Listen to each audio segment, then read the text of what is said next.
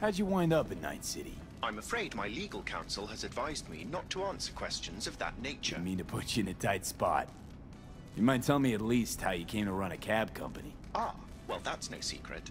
I took over a failing business, implemented a sound strategy, and here I am now. Operating a fleet of taxis? Constant movement, adaptation, interesting characters. What could be better? I never really had a good chance to thank you for saving my skin. Well, of course.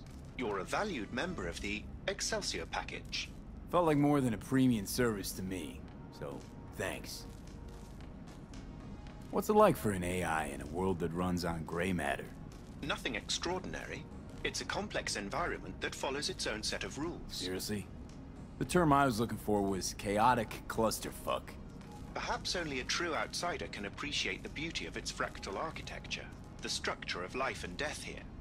In my opinion, it is the chaotic elements that give it an advantage, the ability to evolve quickly. That's your goal then?